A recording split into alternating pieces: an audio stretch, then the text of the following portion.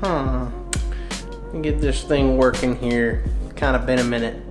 Hello, people. What's going on, guys? So first of all, apologize for not having a video in a while. It's been probably like 3 or 4 weeks since my last video. I don't remember the exact date. I'm gonna make this real brief though, because this video does have a topic and a purpose, but have a whole bunch going on. FTO is going great. Not gonna get into details. I am selling my car. I ripped all the wrap off it. It's white. I might show you guys it later because we're gonna go take pictures, so we might do that. So this is kind of be a duty belt video slash kind of vlog type thing. Those of you that are here just for the duty belt, completely appreciate it. It'll be the first part of the video will be that, and then the last part you don't have to watch. But I don't want to bore you guys anymore because I'll talk about life and things later in this video. So let's get to the point of it. Okay, so this video is going to be a little bit hard for me to manage, just as far as, actually, you know what, I'm going to turn my mic around. Ha, how about that sounds better. I don't have like a perfect tripod to kind of show you guys a duty belt because they are so wide. That's just the reality of, I mean, of any belt. A belt's got to go around a human, therefore making it incredibly wide. So I really don't have something to kind of like come all the way back like that. I mean, you can see it there, but yeah, voice crack, sweet. Before we get into this video, I just want to let you know that nothing you're going to see here is stuff that you couldn't find on Google, or you couldn't find literally on your police officer in your local, wherever the heck you live. So this isn't anything like super secret. Everyone knows what's on cops' duty belts. It's pretty simple. I mean, not everyone knows, that's why you're watching the video, but basically all cops wear the same things, and I use that very loosely because it's not true, but it's true. Most cops around the United States, we all wear kind of the same thing. I mean, and we'll go into it, basically how common things are and stuff like that, but yeah. What I'm gonna do is I'm gonna go all the way down the line here onto each item that's on my belt, and I'm gonna talk kind of specifically about it in a way. So guys, some departments do not allow their officers to wear their things a certain way, so I'm gonna go ahead and clear this up now. My department allows us to wear our belt however we want, as long as we obviously have the essentials on it. Now I know some departments are like, this has to go here, that has to go there. That is not the case with my department. We're allowed to wear our belt the way we would like to, and the way that comforts us most. And so starting up here, first, obviously you have your buckle. It's pretty standard on almost every police belt. You usually will get three types of buckles. One, this is the nickel one. I think I would say it's the most common one. It's just a silver nickel. I think it looks best out of the other ones. The second one you can get is a brass one. It's kind of got that gold finish to it, but all the brass ones I see usually look pretty worn out and just don't look very good. Third one, I take it back, is probably my favorite one, but most departments don't allow it. I do not think my department does. Actually, I've never asked, but I'm pretty sure they don't. It's the kind of it's the belt clip. It's just like a regular belt clip that goes in instead of one of these guys. It allows for a lot more adjustability, but unfortunately, I don't think my department accepts them. But this looks a lot better in uniform anyways. On my belt goes my mags. These are 2 different mags that I carry. Obviously for my pistol, pretty self-explanatory. Pistol rounds go in there. I mean, there's not really much I can talk about other than that. I like the ones that are hard. My department supplies the, I don't even know what this is, like a hard plastic. There is some that is like a really soft plastic, and I don't like kind of like this leather. They kind of will provide, but luckily my department provides the hard ones, so this doesn't look all nasty. It stays formed and looks good. Next up is the famous and popular, yep, you guessed it, taser. So this is the taser. Not all departments carry tasers as far as I'm concerned. A lot of departments do these days. However, this is a taser. I mean, it's a taser, extra cartridge in the back. But yeah, it's a taser. It zaps you, you ride the lightning, you cry, and go to jail. So it's basically how it works. But that's taser, you can tell. We'll get into this in a second when I wear it and show you guys. It's on the complete opposite side of the firearm, and I'll get into why that is in a second. Next up is the radio pouch. So again, I accidentally click stop recording. Feels bad, man. Next up is the radio pouch. Pretty self-explanatory. Yeah, it holds the radio. I actually supplied myself with this one because I like the style better than the ones that my department had, which you can do at most departments. You can buy your own stuff. It has a little clip here with a bungee type cord, and it holds down my radio. So when my radio's in it, it holds it down. So if I ever have to chase somebody, I don't have to worry about it flinging around. It also has a Velcro strap here, so I can tighten it all the way around, and then a kind of like a hard leather piece here, so the radio just sits on that. So it's really nice, I like it. Next up, I'm pretty sure every single duty belt's gonna have this in all of America. It's a flashlight. It's simply that. This is a small Streamlight flashlight. It's a really good one. It's awesome. Stryon LED, kind of see it there. Really good flashlight. It's really good. For the size of this thing, it's actually unbelievably bright. So I'm pretty sure everyone carries a flashlight. I do want to get a different holder for my flashlight, simply because it always pops open when I get in and out of the car. One of the most annoying things is, like I said, I'll get in the car, and as soon as I get in the car, it'll go like that, and it'll annoy me, and I'll have to buckle it back. They do make rings you can wear, or a smaller profile one to where this is a little lower here, and this comes a little lower. I'm probably gonna do something like that. Honestly, this next thing is something I didn't know about until I got into policing. I guess it's just something you just don't notice on a police belt, because it does kind of blend in with the belt. You can kind of, I mean, it's hard to see when it's on my back, but I have a lighter color uniform, so it's easier to see on mine. But this is actually a disposable glove pouch. It's very, very thin, and this is just where you put some nitrile gloves or anything like that. Disposable gloves go in here. So if you get to scene or something, you didn't think you needed gloves, you reach to your back, you have gloves, boom, you protect yourself from other bodily fluids that aren't yours, or whatever. It's really helpful. I actually don't have a pair in here, which is very uncommon, which means on my last shift I had to use a pair. Don't remember for what, but I did have to use a pair because I always keep a pair on my back because you never know. They do make some that are a little bigger, that you can put like actual gloves in, but I like disposable gloves because I use them once and throw them out. Next thing on here is also self-explanatory. I'm not going to pull it out because it's a pain in the ass to get out, but it is a baton. I mean, it's a baton. Most of you guys know what a baton is. It's an expandable one.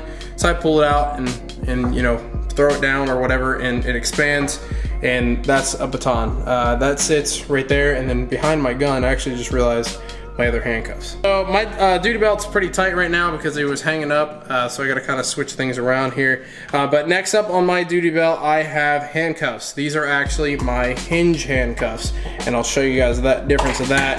They have an actual hinge that you can see there. These are self-supplied as well. I bought these myself. And they go on my back. These are the ones I trained with in the academy, so I'm very familiar with those. So the carrier I use, a lot of people use it, some people don't. Some people like the flap. For me, when I need to get handcuffs, I don't want to have to unbuckle something like this. For personal preference, I want to be able to just grab it. It sits in there, retention, it does not fall out. Even at a full sprint, it's not going to fall. And I can just tug on the top part right here and the handcuffs come out. If I want my handcuffs, I want to be able to get my handcuffs, and that's why I wear them there and have this type of case. Next up, I shouldn't really have to explain it, but yes, this is my firearm with my holster. You'll tell this is very thick on the end here. This is because our guns have flashlights on them. Most departments do. Pretty sure like every department has a flashlight on their gun. And that's so that it can go in there. That's why it's like a box here and not conform to the gun. But that's where our firearm sits on, and I'm right-handed, so on my right side, vice versa if you're left-handed. Lastly, on my belt, I have these, which are obviously more handcuffs. More handcuffs, these are actually my chain cuffs. I carry one pair of both. You can see how hard it is to get out with one hand, in this position at least. I carry chain and I carry a hinge, just because it's nice to have both. I prefer a hinge, however chain are good to have when you have someone that can't necessarily fit in hinge, like a bigger shouldered person. And also I have the same exact case. It's a different case because this is a square bottom, that's more of a V, but it's the same style. It sits in there and you pull the top out, the handcuffs come out. And lastly, you have the belt loop thingy. The thing I did want to talk about as well is what is up here. I know some of you guys are probably wondering. Again, something else I wasn't familiar with before getting into policing. These are called belt keepers. I have 1, 2, 3, 4, 5, 6 different belt keepers I wear on my belt. They actually go in between things like here, here, here. I wear one back here. Then I wear one in between my magazine and my taser, and I wear another one that sits behind my radio and my flashlight right here. What these do is these attach to my actual belt that I'm wearing. So you wear a normal belt, and they go around a normal belt and then go around this, and it keeps your belt up on your waist, because if not, all of this weight would cause your actual belt to just fall down like to the top of your thighs.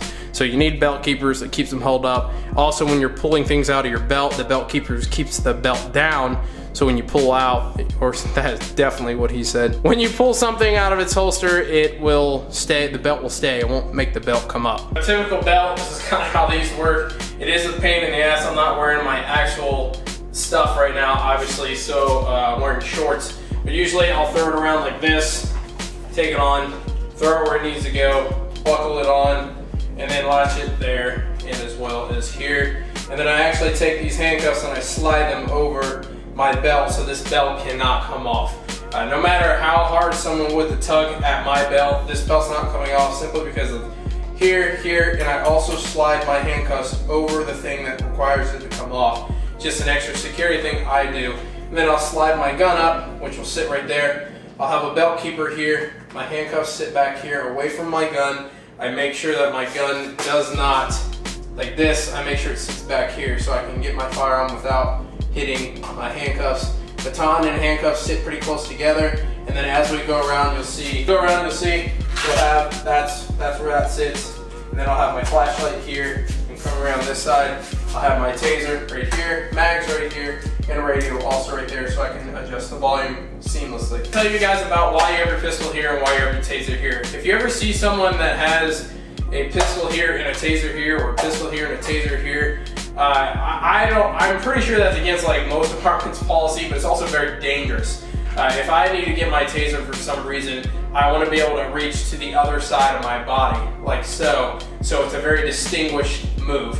This is a very uncomfortable movement to grab my taser, when in the firearm I can get in a flash of an eye. So the reason that is because if I go to use my taser, if my taser was over here with my gun, and I reached and accidentally grabbed my gun and accidentally shot someone, obviously that's an issue. So the reason the taser is on the whole opposite side of the gun is so you can't really mess up what you grab. This is very easily the gun over here, all the way on this side, a huge extra effort to just get to the taser. So that's why those are on two different sides if you ever wondered that. Guys, this has been the duty belt part of this video. I'm gonna go into a vlog now about my car. If you're not interested in watching that, you don't have to, but thanks for watching the duty belt. Now time to go take pictures of my car. So guys, I decided to actually do two separate videos.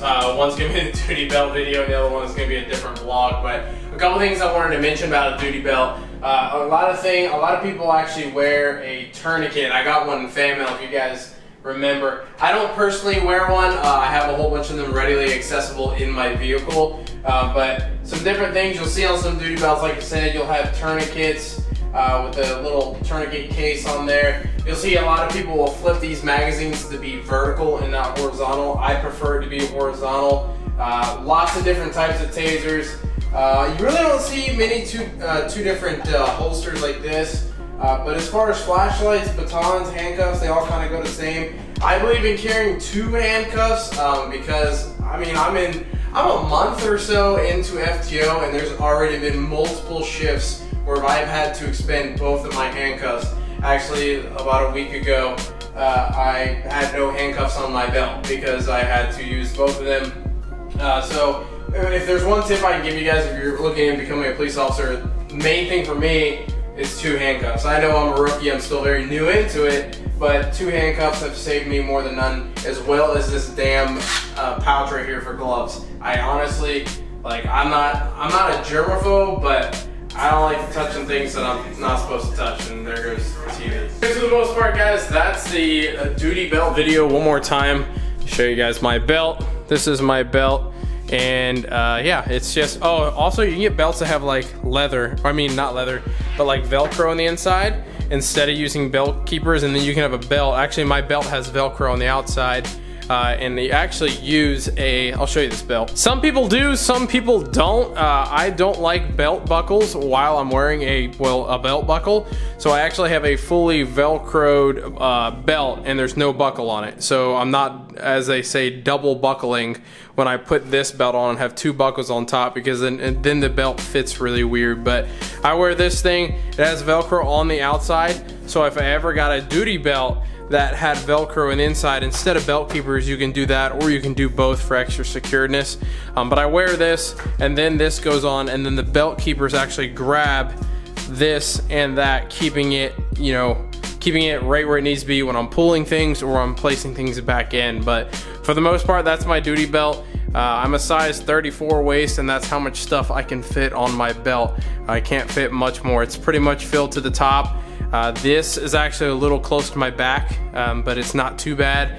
But this is, if you push everything to the left and a little bit to the right, my spine sits about right here. So my entire spine has nothing on it. So when I sit down, it doesn't hurt or anything. So, which is very important, which you'll learn eventually if you're going in the police academy or something. But yeah, that's basically my setup. That's why we have little gaps everywhere. It's not too extravagant. It's a basic police officer's duty belt setup. Hope you guys enjoyed the video. I'm gonna be doing more videos as I can, guys. Like I said, I am extremely busy with doing other things like, you know, my actual job, being a police officer. So hope you guys enjoyed it. If you guys like this video, make sure you drop a like. We'll get some more videos. If you guys got some video ideas, I can get them out there. But you guys drop a comment down there of the next video that guys would like to see, and we'll work on it. Thanks, guys. Appreciate you. Goodbye.